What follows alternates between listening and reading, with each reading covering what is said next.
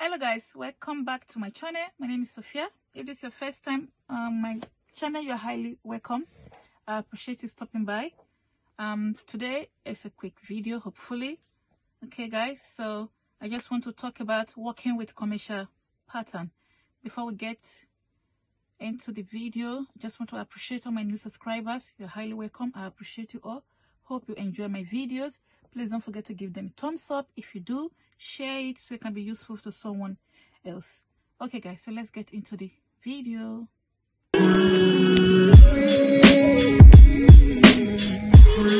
got three patterns here.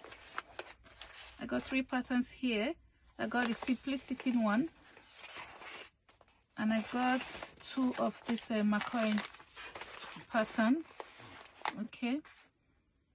Okay, so now to work with a commercial pattern, if you don't understand it, it can be quite difficult to work with it. Okay, I've got some few people that I teach in the past who didn't understand how to use commercial pattern. Commercial pattern can be very helpful if you don't know how to cut freehand, if you don't know how to draft your own pattern. Commercial pattern can be very useful. They got simple ones, simple styles. Like this one is a very simple style. As you can see, it got a lot of simple styles on it, and it comes in different sizes. Like this particular one I'm showing you right now, they have up to size medium, so the sizes is there. So when you want to buy a pattern, either in a fabric shop where they sell the pattern, you have to go to the fabric shop and flip through the book. They have a big catalog book for this brand. They also have a catalog book for this brand. I actually have the catalog, so I just flip through any pattern I like. I normally just write the number down, this number here, and then when you go to the fabric shop, you go and search and see if they have it. Sometimes they might have this particular pattern, sometimes they might not have it. If they don't have it, I normally go online, you know, to buy it. There is this website which I go as well, and I buy it, their pattern from there. Where's it called again? Something So Direct. So So Direct website, you might probably find a lot of patterns. I have different brand. I got Simplicity, I got McCall's, I got another one. I think I got like three more, either three more or two more brand that I like, but the one I find simple to use is Simplicity. I find Simplicity, when I was still learning how to sew, I find Simplicity quite easy to use. Like this particular pattern I'm showing you, you can see it's a princess dart. It got different type of style there, and you can see that it has princess seam. It's called princess seam. I know we Nigerians we call it princess dart, but it's princess seam. Okay, yeah.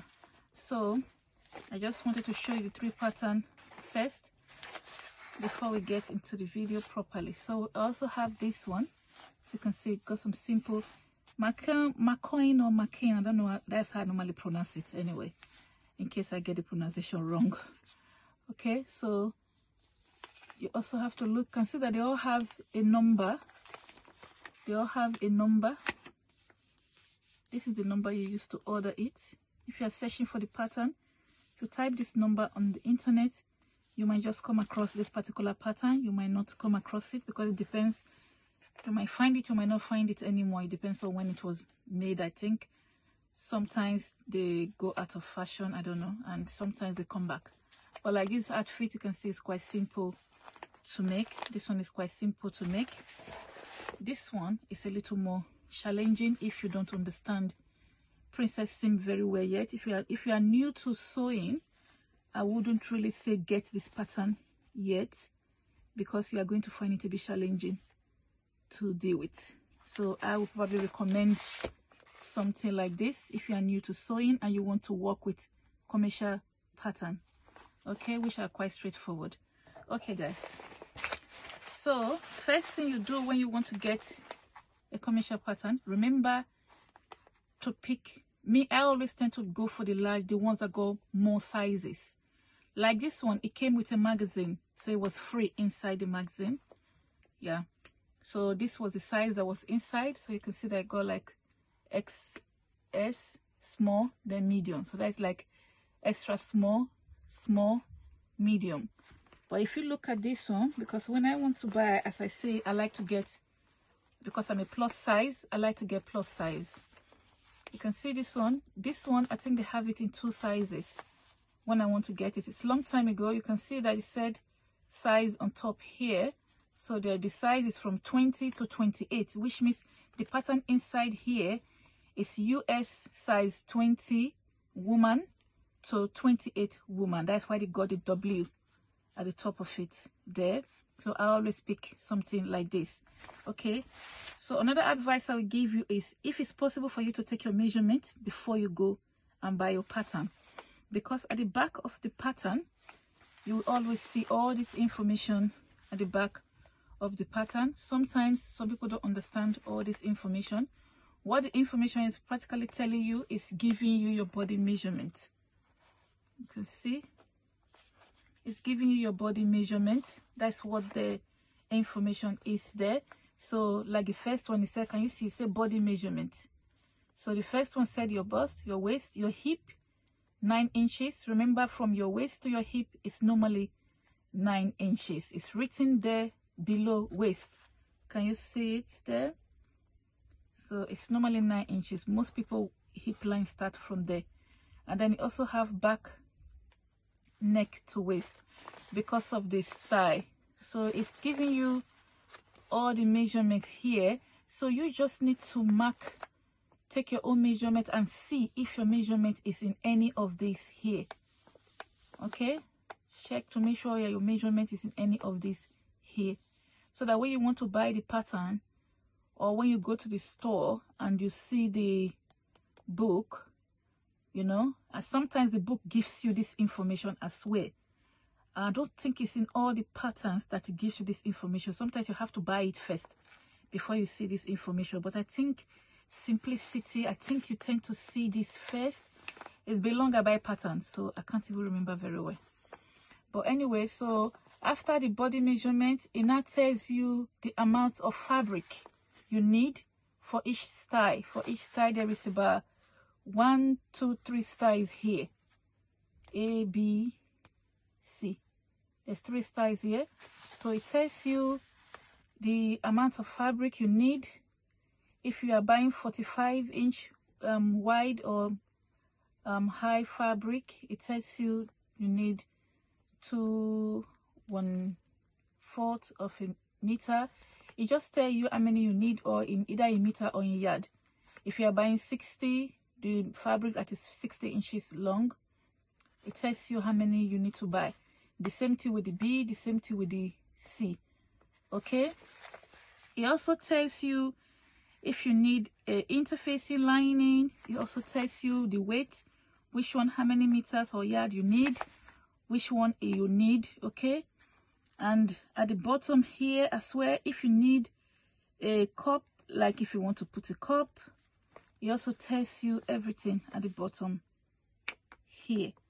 Okay, and I think it also say it in a different language over here, but this part is the English part, and this other part here is in a different language. So there's 2 languages here, maybe 3, I don't know, but this is the English part. Okay, so make sure you take your measurement if possible, so that you will know which pattern to get. Okay, so now once you get your pattern, let's assume when you get there you didn't find the pattern you really like, and you didn't find the exact size. Let's say it was too small, like this one. Now let's say the pattern, okay, let me use this one here. Let's say you buy this one, you didn't find it up to size 28, or let's say your size here is size 20. Remember, you need to measure your bust to see which is your actual size, because once you cut the pattern out and you sew it finish, it might not size you if you don't measure your bust, your hip, your waist, so that you will know. The most important measurement are your bust, your waist, your hip. Those are the most important measurement when you want to make an outfit. Okay, guys. So, yeah. Okay, so guys, and I forgot to also mention, as you can see, at the back of the pattern, it also gives you like a transparent drawing. Oh, in most of the patterns have that. I think majority of them has this transparent drawing at the back. Like this one I showed you, see that you have it at the side here. Don't know if you can see it. This one also have it as well. Forgot to mention that. Okay, guys, so as I say, always make sure you take your measurement. So you will also, and make sure you read the back of this. So as I was saying, for example, you want to make a size 20 and you check the back, and the measurement here, there's none that is exact your bust measurement here. Once you've checked, you didn't see your bust measurement here, the best thing to do is to go one size up. Instead of sewing size 20, sew a size 22. Okay, if you sew a size 22, which is the last of the pattern, just cut this 22 out. When you sew a 22, you are more likely to be able to wear the outfit, like this beautiful dress here. If you say, oh, my size is just size 20, I will just cut the 20 without even taking your measurement and looking at the back, which some people do. Even when I first of all started, I made the mistake as well, you know, just the excitement. So I made the mistake.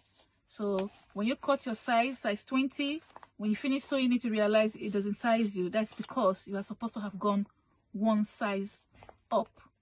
Okay, so in most cases, let's say you are a size 24 and this pattern come in size 20, it means you are going to have to add a paper, a drafting paper to the pattern. In that one, if you're a beginner, it's going to be a bit difficult if you're a beginner to sewing to pattern, using commercial pattern, because someone will need to teach you how to add paper to, like now, I'll give you an example. So this is the one I've cut out. Just going to use this to give you an example. As you can see, this is a dress. This is the simplicity pattern. This is a dress. As you can see, I've made the dress already. I've already made the dress. So let's assume this particular one. You can see I cut a size 22. Okay. Let's assume after I check the back of the paper, the back of the pattern, and my bust is not 22. Okay. I will need to attach a pattern paper here, make this pattern a bit much bigger. Okay, so I will need to attach a pattern paper to the side. Some people also add to the princess seam, but I prefer to add it to the part where it's a little more easier to add, to extend. So you need to extend your pattern. So I prefer to add it to the part where it's a little more easier to extend. Okay, sometimes the pattern will give you information on where to cut opened to make the pattern more wider or longer, like if the person is quite tall and this is not long enough. Sometimes the pattern will tell you cut into here and attach paper in between it, or pattern drafting paper in the middle. That will make the pattern more longer. Okay, guys, so you will need to learn how to do that. Okay, so that's what I wanted to say about that. So when you get your pattern, all this information is inside here. Okay, so once you get your pattern, as I said, make sure you get your correct pattern. If your size is size 20 and you didn't see your bust measurement there, just buy a pattern that is more than your size, so you can go one size up. Okay, so if you are a size 20, cut out a size 22. Sometimes it's better for your outfit to be a little bigger than to be tight and you can't wear it. If your outfit is a bit bigger when you wear it, you can always adjust it to fit you. But if it's small, you can never wear it.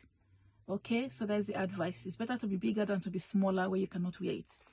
Okay, so once you get your pattern home, you open it, buy your fabric, buy your sewing thread, buy your needle if you don't have needle in your machine. Open it. When you open it, you'll get all this inside your pattern envelope. So this is the instruction to follow when you are sewing it. This is the instruction. All pattern comes with sewing instruction. Okay, guys, all the pattern comes with sewing instruction. You can see the number of the pattern there again. In case you lost a pattern piece, you can use this number to find it online so you can complete your pattern piece. Okay, so all pattern comes with a number, and they all come with sewing instruction. If you don't know how to sew without instruction, please follow the instruction. It's very, very important. With the instruction, you can sew the outfit from A to Z. Okay, so you can see, let's start with this one. And also this one also tells you, this instruction also tells you all the pattern comes with this. All pattern comes with this, so don't be alarmed. All pattern comes with this.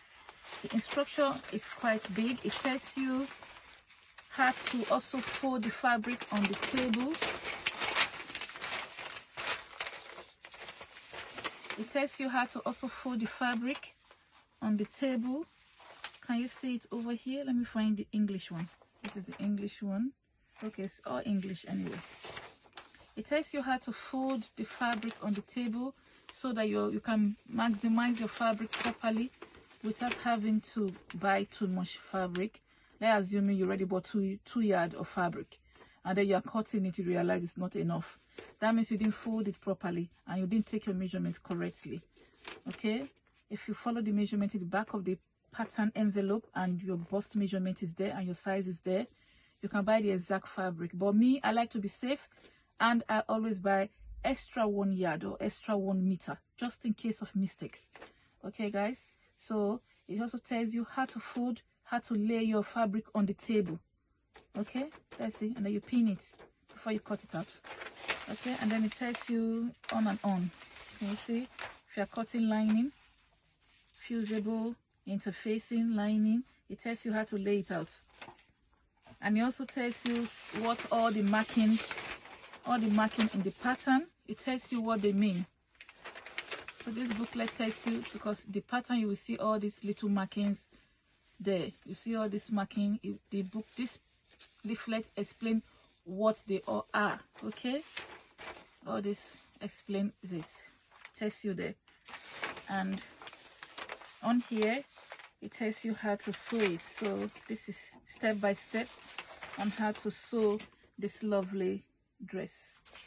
Okay, so it has all the dress here. If you want to sew dress A, if you want to sew dress B, you want to sew dress C, you just pick the one you want to sew.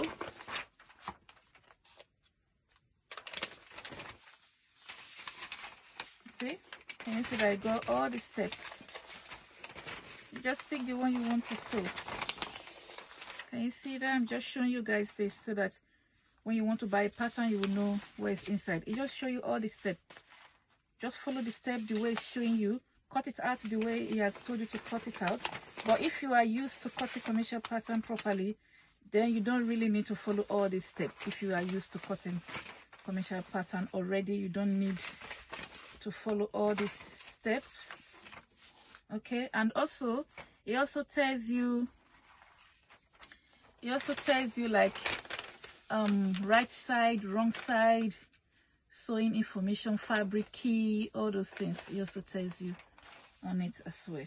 Okay, so that's what this leaflet is about. As you can see, cutting layout, just like as I was explaining before. Cutting layout. Okay, and over here it tells you other stuff, fabric shrinkage, shrink fabric if not labeled, pre-shrink. You know, some fabric needs to be shrinked before you can use them to sew. Okay, so this is your pattern paper. It looks small, but it's when you open it out, it's a lot. Okay, so this is more sewing. This is more sewing guide because there is 3 dress styles. There's 3 dress styles, so there's more sewing guide here. Okay, guys, so that's how the pattern comes. So that's how the pattern comes. So when you receive it, once you understand those bits, you could just maybe study them if you want. But if you are too excited, you can just go straight to this. Make sure you iron it out. Use a very lukewarm, is it not over warm, just warm, a bit warm iron to iron it out. Even sometimes the instruction will tell you to iron the piece, the pattern piece paper at first before you cut it out, because of all the crests. Can you see all the crests on it? So it's good to iron it out first. Okay, so when you iron it out, then you can cut out the piece that you want. Just like as I was saying, just want to give you an example of this. This is a shoulder. Okay, so if you are size 22, let's say your bust measurement falls on 22, exact your bust measurement, or a little bigger than your bust measurement, maybe by 1 inch, you can just cut size 22 out. Just cut it, because this is 22 here. You just cut it out. Okay, I don't want to open all the pattern because already I got this Butter Risk. So Butter Risk is another brand which is also nice, and I also prefer Butter Risk as well, because it's also very easy to sew Butter Risk pattern. In fact, I think it's even much easier than Simplicity. Okay guys, so once you open it out, you can cut it out. You can cut like this one now. This is an example of the ones I've cut out. So this is the Princess Sim dress. Already you can see it's a Princess Sim. You can see the curve already. You can see the armhole already. I've cut it out. I've already made the outfit already. So, and you know the fact this pattern paper is quite light, so you have to be very careful with it. You can see here, because I was stretching it out and it ripped, so I have to sellotape it back. Okay guys, so another thing you can do with this, with pattern as well, another thing you can do is that if there are some parts of the pattern piece whereby you might cut, like let's say if yours have up to size 28 and your bust measurement is quite big and your waist is very small, sometimes what I do is on the waist side, it's just a tip I use and it works. On the waist side, when I cut the bust, when I've marked to where the bust is, on the waist side I just cut the smaller, I cut the smaller size, because the waist is much smaller than the bust, so I cut the smaller size. Okay guys, so that's just a tip that I use, but that is if I'm not going to be using the pattern again. Okay, because if you're going to be using the pattern again, then perhaps it's better to trace this out first, to trace it out. Once you trace it out, then you can transfer any marking, any measurement to your plain pattern paper, your plain pattern drafting paper. Then you can do all the adjustments on that one if you know how to do that. Okay guys, so you can see that I've already cut all the piece out. This is the back. I can see that this is the back. Okay, this is the back, because the back also have a princess seam. Okay, so if you just only want just from the shoulder to the waist, you can see that it has where you can cut it off. You can cut it off here, you can cut it off here. Okay guys, and you can just use it just for the blouse. Okay, but this is for a full dress. As you can see, it's very long. Okay guys, so that's what I wanted to talk about for you guys today.